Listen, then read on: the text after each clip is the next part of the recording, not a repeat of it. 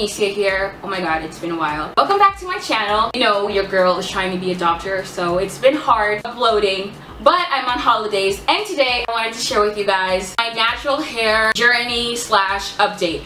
I actually wanted to do this video when I was 5 years in, but I've been posting stuff on my Instagram, and a lot of you guys have been like sending me a bunch of messages saying that you want an update on my natural hair. So today I decided to look back on my photos and see how long it's been since I did my big chop. So for you guys that have been here with me since my big chop, I big chopped in October 2015, but then I cut my hair again in January 2016. So my journey started in the year of 2016. You guys have to remember that before I did my big chop, I did have my hair grown out for a while. My hair has been growing for over a year before I decided to big chop. That's why I had a little bit of hair on my head, but it was really short and I wasn't used to that. When I was newly natural, I was using a lot of shea butter. That's what I was using for all my twist outs, and I was using a lot of sew-ins. At the time, I really liked dyeing my hair. Actually, until this day, I love dyeing my hair, but today I use wigs. 2016 to 2017 was literally my best year of hair growth, and it's like that every time I try to grow my hair. When I was relaxed, I cut off all my hair and started at shoulder length in 2012. 2012 to 2013 was literally the best year of my relaxed hair growth. So since I have a really round head, I didn't wear my hair out as much, but I was really excited. My hair did get visibly longer, but the thing is, my hair shrinks like crazy. The only way for it not to shrink is if I wear a lot of product, but I mean a lot of product to weigh it down. The hair that I have in my front right now, I literally place leave-in conditioner, a cream for curly hair, and some like gelatin to make it lay down like this, because if I hadn't placed anything, like it would literally like be up here to my eye because my hair just shrinks a lot. 2017, I literally was rocking this black wig. It was a wig that belonged to my mom, and she said it was too long, so she gave it to me, and I used it like crazy. I used it the whole year because that was the year that I moved to Brazil to study. If you guys don't know, I've been living in Brazil since 2017. I'm here because I want to be a doctor, so I'm a med student. That's why I've been MIA. Since it was my first year on my own, I just didn't want to like mess with my hair all the time, so I decided to use my mom's wig, and that's literally what I did the whole year. And throughout the end of the year, I started using more protective hairstyles because my hair got longer. Not that I'm ashamed of shorter hair, but as I said, because my face is rounder, I don't like having my hair up as much, because usually when I do protective hairstyles, I always have something out to like frame my face or something. I don't know, but like I just was waiting for my hair to grow a little longer before I started messing around with it. So entering 2018, I started using protective hairstyles a lot more, and I started getting more wigs. So since I love color so much, I just said like I'm not gonna dye my hair. Like until now that I'm sitting right here, I really wanted to dye my hair, but I'm like, you know what guys, I'm just gonna leave my hair alone, and I'm gonna let it like reach the 5-year mark that I want it to reach, and then later I might dye my ends or something. But I really don't want to mess around with my hair. When I'm on a hair journey, I really don't want to do anything that messes up my hair. Hey, so this is me from the future with a cold, but I just came to inform you guys that I actually did dye my hair. Yes, I dyed my ends, but then I regretted it, so I dyed it back to black.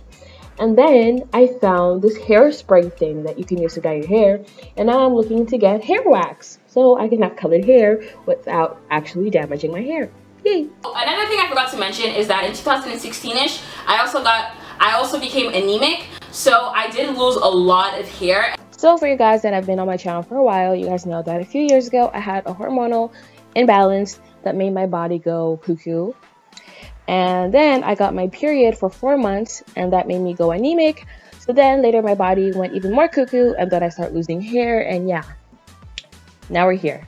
I had a lot of trouble getting that hair to grow back. It was really hard, and until this day, I still have like a bald patch somewhere here. Like it's really hidden because like I did my hair really nice today, but I have a bald patch around the front of my hair until this day of hair that didn't grow back, because when I became anemic, I started losing a lot, and I mean a lot of hair. I was really sad because I'm like, dang, I became natural now, and I'm thinking that I'm going to have this long, audacious, I don't even know if that's a word, but basically I feel like anyone that has been relaxed and transitioned to be natural thinks the same thing, that their hair is going to be long and just like gorgeous. So going through a hair loss process like that, it was just really annoying. And I think I said 2016, but it was like the end of 2016 entering 2017, so that was really hard. But in 2018 my hair really did strike because I used a lot, and I mean a lot, of wigs. I literally lived under wigs. In 2017 I used a lot of wigs, but I still had my hair out.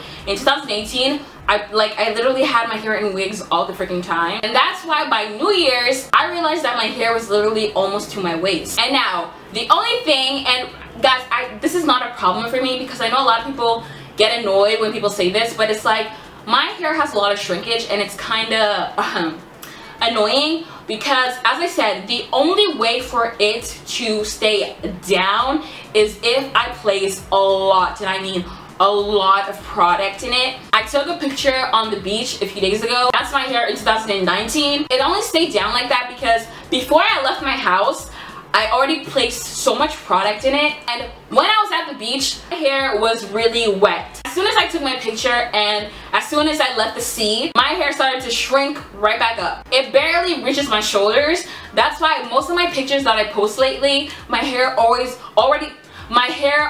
looks wet, because it usually is. I haven't styled my hair like dry, doing a wash and go and like letting the wash and go dry. Basically I do my wash and goes, and while my hair is still like wet and humid, I wear my hair out, and the minute it starts to dry I put my hair up in a bun or something, because I just don't know, you guys, it's just really hard to frame my face. It's me from the future again. So I filmed this video in the very last days of August, and it's already the second week of September, so I just came to update you guys on some things. I'm finally learning how to style my hair when it's dry. So I've noticed that I like to post pictures when my hair is wet, because since I haven't been straightening my hair to measure my growth, I feel like I need to wet my hair every single time that I want to track my growth, but I don't do that anymore. And 2 years ago I posted a wash and go, and my hair barely reached my neck, and that's how my hair was when it shrunk. Nowadays my hair still shrinks a lot, and I mean a lot, but I still know I'm learning how to manage it better. I've been watching a lot of YouTubers to see how they get their hair so big. I know there's women that naturally they just place stuff in their hair and then they get a natural afro. Unfortunately, I'm not one of those women. My hair, if I don't do anything to style my hair literally shrinks into a little ball. So I've been learning how to style it, how to turn it into a puff, and I've been letting it dry completely, because as I said, I haven't been letting my hair dry completely. But anyways, I'll keep updating you guys, because I feel like this year is the first time I've actually been wearing my natural hair out, because before that I honestly had no idea what I was doing. My comfort zone with my hair is when I style it in protective hairstyles. It really became natural so that I can wear my hair out more. And because I've always wanted volume, that's why I would only relax my hair every 6 months to a year, because when my new growth would come in, my hair would have a lot of volume. And now I can say, like, in the last 2 weeks, I finally know how to make my hair have a lot of volume, to the point that sometimes I can't even put it in a puff because it's so full. So yeah. The recent thing that I've been doing is braids. Braids, as I said in my video of how I grow my hair so fast, is the thing that makes my hair grow like crazy since I was a child. But since I did my big chop, I haven't done braids since I did my big chop, which is insane. I did braids recently and my hair grew like crazy. So I'm trying to hold off straightening my hair, because the last time I straightened my hair was in 2017. So I straighten my hair once every year, but last year I didn't straighten it, and this year I'm waiting until the end of the year, or maybe I'll do it in 2020, because I really want to see like how much my hair can grow if I just leave it alone. It's me from the future again, and I'm currently in the process of straightening my hair. Yay.